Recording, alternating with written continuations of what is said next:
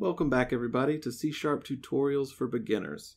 This time we're going to do casting types, so let's just jump right in. If you haven't already, clean your code up to the template plus our read line and we'll get started. Okay, so as with most things, casting can get pretty complicated, but for the purposes of this tutorial, I just want you to know how it works and understand what it does, and maybe a couple of alternatives to it.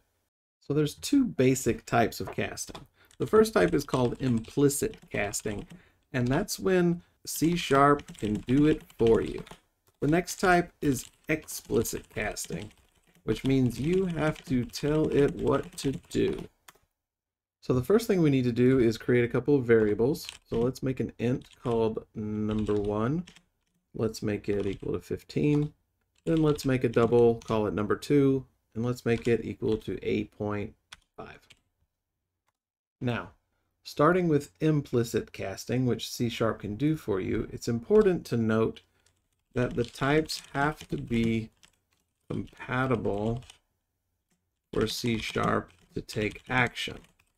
So what that means is that a double has a certain amount of precision. A double can take care of an int. An int does not have the same precision as a double, so an int can't take care of a double. So if we're talking implicit casting, we could say double number3 equals number1. That way our int would automatically be cast to this double here. What we can't do is make int number4 and try to set it equal to our double number2, because you cannot implicitly convert type double to an int. Now, to tell it what to do, if we wanted this to be an int, we could say parenthesis int close parenthesis. Now, as long as this is up against this variable here, this is called a typecast, and it will tell C# to turn this into an int. Now, the consequences of this is that we will lose our precision. So what is going to happen is 8.5 is now going to be 8. So we lost anything after this decimal place. So we can run this here and show this. But also it's worth noting that even if it was 8.9999999, it would still go to 8 because it doesn't round for you. It just drops the precision. So we'll cast it again, and it is still 8. So you have to be very careful when you use explicit typecasting. Typecasting can also be done in an expression. So right now, we're letting it typecast an int variable into a double variable.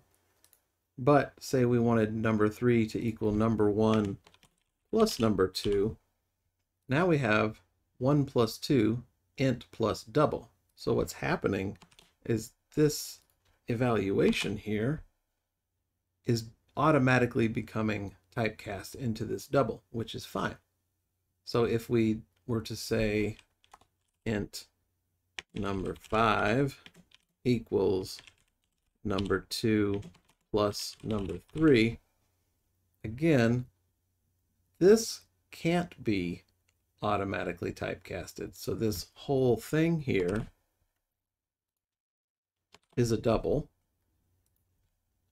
and we would have to typecast the whole expression to an int. And again, whatever the result of this addition, when we convert it to an int, we would lose anything after the decimal place. Not every type can be cast either implicitly or explicitly to another type, but a lot of times types can be converted using what is called a method. Now, you've used method with writeLine and readLine, and we'll go over those a little bit more in depth very soon. But for now, what we need to talk about are convert methods, because those are the most beginner-friendly ways to get from one type to the next. So if you type capital convert, period, you can see all of the convert methods available to you. Boolean, integer, double, all of those things. So right here where we're explicitly casting our double to our int, we could use to int 32 because it's a 32-bit int. Now, if we wanted to use a long like we talked before, it would be int 64 because a long is also called a 64-bit int. And we would convert number 2. And that would convert our double to an int. And we could set it just the same way like that. So this is doing the same thing as this. But we can also use these conversion methods to cast things that normally can't be cast.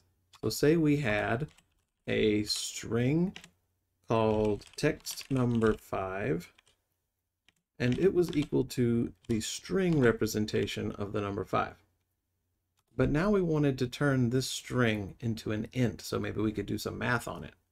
So we could say int integer 5 equals convert dot to int 32, and then give it our text number 5.